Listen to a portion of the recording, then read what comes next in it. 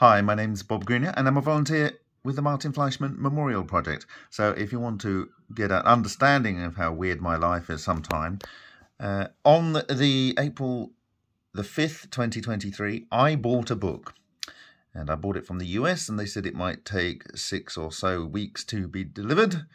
Anyway, the reason I bought this book is because it had this, the Sothic Triangle, in there.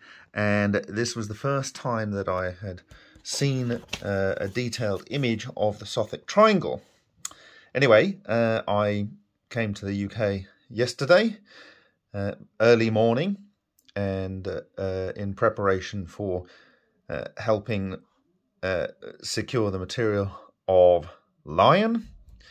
And I went via London down to my sister's, and on the way there I went to the British Museum.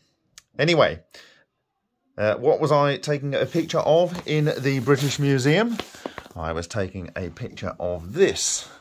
It's an Assyrian stele, and one of the things that I'm interested in, of course, is these things that they have around their wrists. And you've got the Tree of Life here, and if we zoom in over here, we have the flying disc of the sky, sky god's headdress, and we have like the Maltese cross, the symbol of God-controlled power. And up here we have the actual flying disc here. And if I go down, I can show you a higher resolution version of that. So really beautiful images I caught of this. Anyway, when I got down to my sister's, the book had arrived. And the book is called this: The Lion Path. You can take it with you. A manual for the short path to regeneration for our times. And here we go.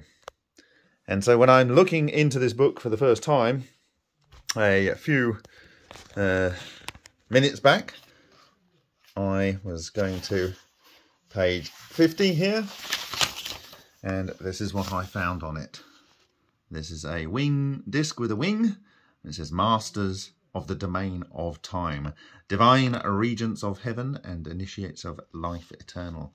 And so this is the original Egyptian one, and here we see the kind of Syrian one, and here is the exact one that I decided I wanted to take a picture of yesterday in the British Museum. That is exactly where it is held.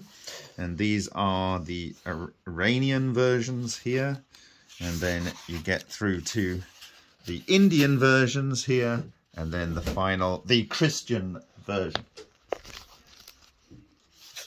The winged or flying disc, with its nascent divinity implied or shown explicitly, spread from ancient Egypt and reappeared characteristically stylized in Sumerio-Babylonian, B, Assyrian, C, Iranian, and DE, Indian, and FG, and finally Christian form, H, or angel. Okay. So that is how weird my life is sometime. So tomorrow I will be going up to a place in London, which is nearby where the lockup is, the storage location. And then I will, the following morning, I will pick up a 5-meter cubed van, and we will be going with someone hopefully to help me to sort out the wheat from the chaff. And then it will be driven about 5.5 hours up to the storage location. So Lion, thank you for everything you did for us. It's a weird time, but there we have it. We have the winged disc, the Syrian version. Thank you for your time, and I'll see you in the next video.